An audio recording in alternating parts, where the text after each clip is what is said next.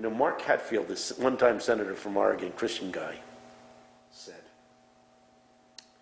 Christianity was born in Israel. They took it to Greece and they made it into a philosophy. They took it to Rome and they made it into an institution. They took Christianity to Europe and they made it into a culture. They brought it to America and they made it into a business enterprise. And there's more truth to that than there is fiction. And I'm glad that you're not making this into a... Well, you know what bothers me is when it does become a moneymaker and you still keep your 501c3. Yeah, that bothers me too. Because I will admit that I did do one thing right. Yeah. Starting out, I was a 501c3 nonprofit, and my dad said, I hate to think of you sleeping on couches the rest of your life and living off love offerings. And I said, well, God's called me. And then money started coming in.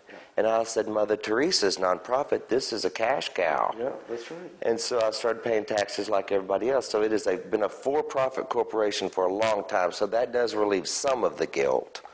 Well, the thing is,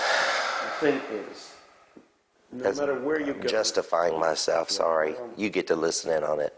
I'm still working through all this stuff. Good news, you're saved by grace. That's it. Grace, That's buddy. it, yeah. You know? Not how much you give away or what you do. You do it because, you got to do it because it pleases you. Yeah. You got it? You give it away because that's... And it always does. Yeah, it does. It always feels good. Yeah. I contend that everything we do is for selfish reasons. I got saved because I didn't want to go to hell. I'm falling in love with Jesus because he's very interesting. I'm not on this path because I want to show how spirit. It's because it's the most fascinating thing I've ever discovered. Let me tell you, he's gonna get to you. The more you love him, the more you're going to love those who are in need, and you have to respond. So we're going to talk about the Greeks and how they have ruined Christianity. Yeah. Can't wait to hear this. Well, you know, as the gospel... Sounds a little boring. Oh, no, it's shaking. All right, the Greeks. All right, fill me in, because let me give you this. All right.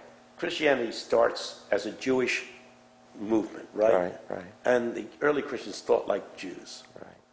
When they took Christianity to the Greek cities, they tried to marry Christianity with Greek philosophy. And that's what happened. Now, let me tell you... Your Cheerios are backing up on you. Now, let me tell you what happened. All right. First of all, we got all screwed up with Greek philosophy when it came to what happens when we die. Okay. For instance, you go to a funeral and they say the body is here in the casket, but the soul has gone to be with the Lord. Right. You've heard that? Oh, yeah. That's to Greek. Be absent from the body is to be present with the Lord. Greek philosophy. Well, I don't know you that know I why? believe. I don't know. Because what the Bible teaches, and Paul makes clear in Thessalonians, is not the immortality of the soul, but the resurrection of the body. I know. Your body shall be resurrected. I don't know that I want this body for eternity. It's going to be a good one. He's going to take this and he's going to make it into a good body. Give me a facelift. He's going to make... I'll tell you what it'll do. Do you want to look like this for eternity? I'll tell you what. He's not going to change my face. You know what he's going to do? He's going to make everybody think that my face is handsome. Everybody will look at me and say, "Whoa, what a gorgeous face that is." They're not saying that now. They're not looking at your chin. And everybody's going to look at you and say, "Gee, I wish I had a chin like that." That's what's going. He's going to change the way in which we are perceived. That's it. That'd be nice. The way we're going to be perceived. So the idea of beauty will change. That's right. But we will all be... A flabby gut will be wonderful. Paul writes, even as Jesus was physically resurrected from the grave, so shall you be. Now, it's going to be a transformed body. For this corruptible body shall take on incorruption. But the Greeks taught the immortality of the soul. The New Testament teaches the resurrection of the body. You say, well, wait a minute. When I die, are the Seventh-day Adventists right that when I'm in the ground, I'm going to be there. You're sleeping. Until the trumpet sounds and the Lord returns. Answer, yes and no. And no. And once again, we're back to Einstein's concept of time. You bury me here and now.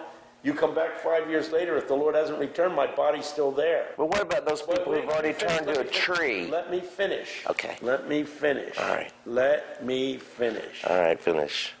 And if the Lord's return was to occur 10 years from now, those two moments will be compressed into the same moment, so that the moment of my death is simultaneous with his second coming, except for people who are here in this world.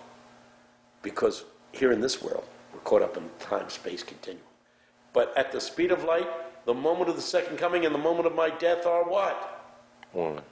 Which means the minute I die, I am present with the Lord, physically resurrected, even as Jesus was. What's even more is, Paul says, we are all what? Resurrected together with Christ. You say that's impossible. He was resurrected 2,000 years ago.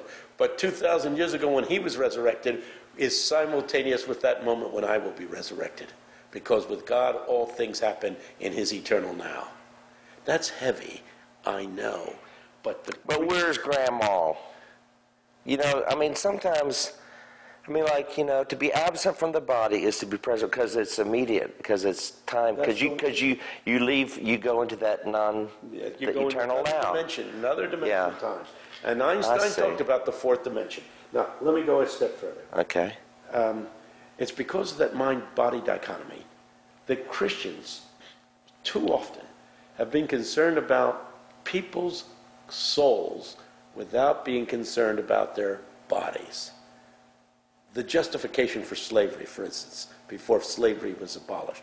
If you had asked the slave owner, what are you doing for these people? Well, I gave them a preacher so that they could get their soul saved. Yeah, but they're getting whipped, they're getting beaten. But that's only happening to their body. We don't. Yeah. Point is, I'm concerned about people's souls. No, I am concerned about, here's the word, the whole person. Uh-huh. Any Christianity that just is rescuing people's souls without caring about what happens to their body is inadequate. Any Christianity that cares about people's physical needs and doesn't care about their souls is inadequate. Jesus came to deal with the whole person. I teach at Eastern, as you know, Eastern University up in St. David's, Pennsylvania. And man became a living soul. Yeah.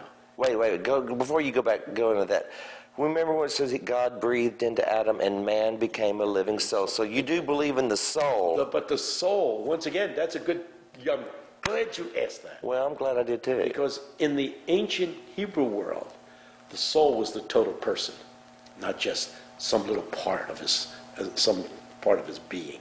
It's the total. So what was he before God breathed into him? He was nothing but dirt. He was dirt. Yeah. He created this thing and God breathed in him and suddenly he became.